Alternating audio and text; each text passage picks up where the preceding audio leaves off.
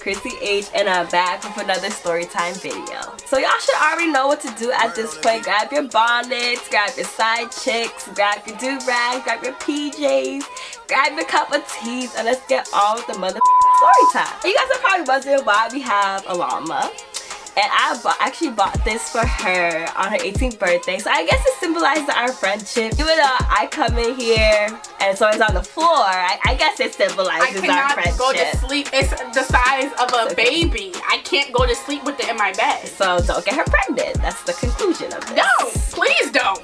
Please do not ever do that. So I want to do this story time because I feel like, you know, she's my best friend. You're gonna see her on my channel, on my social media. So you guys might as well know the origin of how we started. So you gotta know how bad she did me in this story time. I'm at it. So this story time starts at camp. That's where we met. And we're gonna call this camp Baby Kid. Let's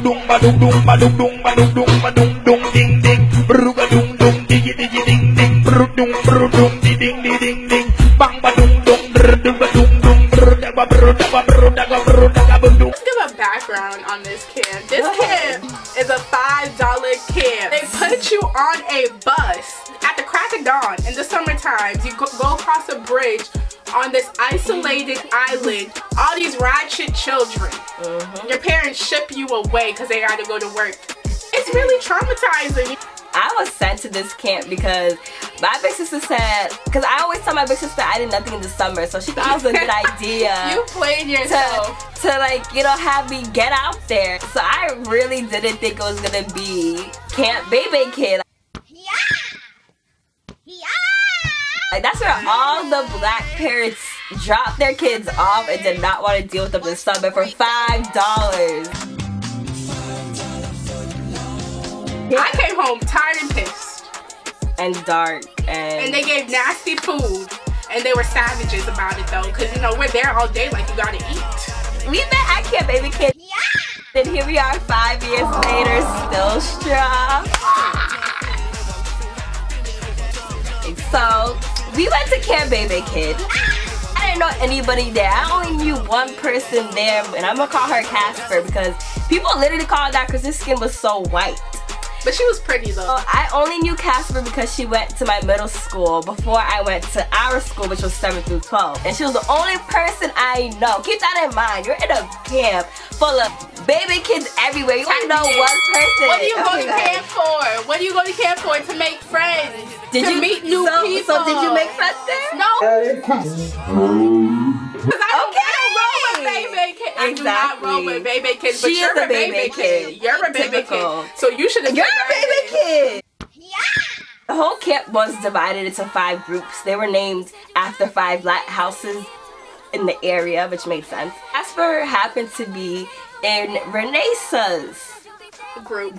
So I went to see Casper. I only talked to Casper at the beginning of camp before I made any friends. So I had to go to Renesa's table to talk to Casper, and the table was crowded, I'll give her that, because no one. And so we were in a big cafeteria. A big like hall, right? It's long tables of each lighthouse. There's 5 lighthouses and it's just rows and rows of tables. And they're like picnic tables, so there's like seats. So Renesa's table was at the far end and my table was like 2 tables in front of her. But my point was I would always talk to Casper, so I would always be at her table. Mind you, like I said, this table was full of kids, so why did she only come at me? What was the reason? I had a reason. What was the reason? What was the reason? I just explained the reason. I don't know. That's the thing. Supposed to be there. Your table was full. Yes, but she only came at me. She only came at me. Explain the reason. What was the reason, bitch? Our table was so packed that people were sitting back at the ledge. So why is she coming and sitting at my table? But here's the thing. Why? It's already crowded. You guys hear that the table was full. So why does she only come at me out of the hundreds of baby kids that were there? She only picked on me. Because they were supposed to be at my table. It was so packed. Maybe someone was not supposed to be there besides me. No, my group was big. She only came at me. No, my group was big. Like, we couldn't fit at the table as a group, is what I'm saying. So why are you there? Why are you there? You guys know the problem. The table was packed. Mind you, I did not sit at the table. I did not sit at the ledge. I stood up. And there was space for me to stand No, at a whole. Yes, there was. No, there wasn't. There was space for me to stand there and talk. I wasn't sitting. I wasn't making it more crowded because I wasn't sitting with you guys. I was standing in my own space. She came at me. She was like, hold on. First of all, tag me in because I know you're about to do the squeaky little. I don't understand why you always got a table for go sit at your own table. There's no space here. cockroach friends were in the back, like, her little cockroach friends. You know how like most people try to pretend that they're trying to like calm that crazy friend down, but they're actually low-key laughing, like they want you to entertain them. Them hoes are not my friends. It's coming at me, and I was just standing there.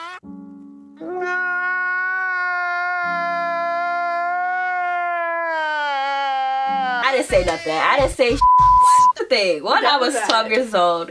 Two, I was not a baby kid. I did not deserve to be in that camp. I was not ratchet. I was shy. I was quiet. That's why I cried. So why would you come at me? Even if you weren't a baby kid, you're guilty by affiliation. What? Bro, what are you talking about, man? Only talked to Casper at that time before I started. No, I'm not lying. How am I lying? You didn't talk to people in your group. She was the only person I talked to. People in your group. That's why I came to your table every day. You were with them all day. You did not talk to them. If I talked to them, I wouldn't be at your table. You would have had to be out. You were alone with them. So I wasn't. Started crying, and I put my head down. Like I literally didn't have no one to talk to. I put my head down, and then she comes to me like. That's so sad. It probably wasn't even her that like I probably shouldn't have gone off on her. But the thing is, you don't understand, that camp was really prison. She was just the straw that broke the camel's back. I was just trying to eat my food in peace with all these heifers at my table. Now it's her table. Yeah, it's my table. It is my table. I own the camp. Okay. Yeah, camp baby kid. You know why it's called camp baby kid. I must have apologized or something. The thing is, I saw her crying. I'm like, this whole really crying. First I'm like, is she serious? Like, this is a joke, right? Like, I'm kind of laughing to myself. Like, she can't be serious. And then she's still sitting there like 2 minutes later. I'm not about to get in trouble for making her cry. I have to go and apologize to save my own self. Here's the thing. Here's my little message, okay? If you hurt, ain't nobody has the right to tell you you don't deserve to be hurt. If you hurt, you hurt. That's it.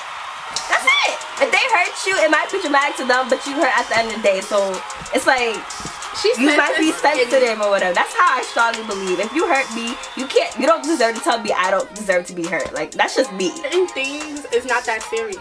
Like it's not that serious. So she came to me and apologized. I was like, ooh. Say ooh. I was just like, okay. You know when you do something bad, then you have to go apologize so the kid don't snitch on you. Like exactly, but that's how I was just like. That's horrible. Like, I didn't know what to say. Like, I'm not gonna try to.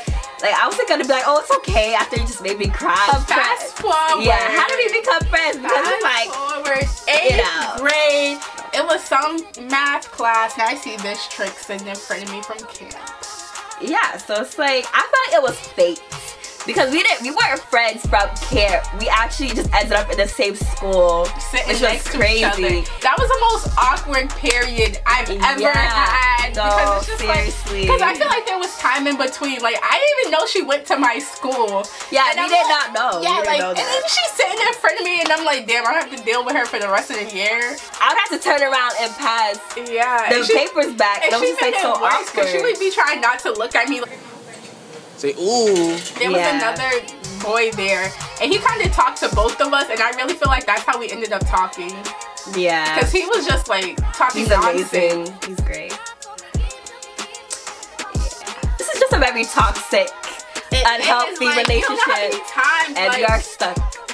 Like we broke up so many times. Like, we're both very petty. She likes to say I'm more petty than her. And I disagree. I think you say you're the petty queen. I don't be saying that. Okay, it's not okay. At this point, she's like a sister because you know a sister is like you really like be disliking them sometimes. Like you still love them. You know it's not. You know it's not going anywhere at the same time. You always disagree on how we met, but we're good. We're good. Like we're good. It's just hilarious to see how things can really change. People I thought I would never talk to, I'm talking to, and people who I thought would always. That was the story time of how we met. We're still holding on 5 years later. You know, we joke about me, our auntie. That's my auntie dating to my kids one day. You need to remind that person you love them sometimes before it's too late. No, you show them with actions. I don't want to hear all that talk. Show me some action. Show No. me some actions. Anyway, you see the abuse, so call the police. If you laughed, if you smiled, please hit that subscribe button. I'm on the road to 1,000 subscribers, and check out my Smash Your Pass video. The link will be in the description box below. Check out all of them. You smart, you loyal, you grateful. I appreciate that. Bye guys. See the goal, see the goal.